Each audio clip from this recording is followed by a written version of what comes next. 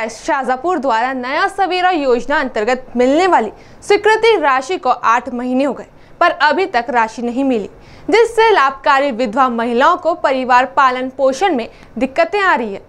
मामला शाहजहाँपुर के ग्राम विरासपुर का है, जहां के नाथू सिंह पिता दोलाजी की मृत्यु 2 साल पहले दुर्घटना में हो गई थी, जिस पर उनके परिवार को 4 लाख रुपए आर्थिक सहायता के रूप में स्वीकृत हुए थे।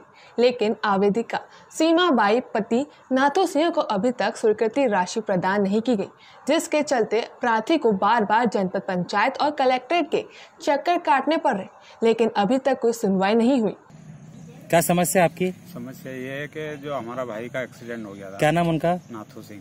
कब एक्सीडेंट हुआ उनका? 2 वर्ष हो गए। हाँ, तो क्या समस्या क्या आपकी? समस्या यह है कि उसको पेमेंट देने का बोला था, तो पेमेंट भी 8 महीने हो गए, अभी तक नहीं आया। अच्छा, आपने आवेदन दिया था जिला जनपद को? जिला पंचायत को तो आवेदन तो नहीं दिया था, लेकिन हाँ कंप्लेन को जरूर की थी। कंप्लेंट की थी है ना? हाँ।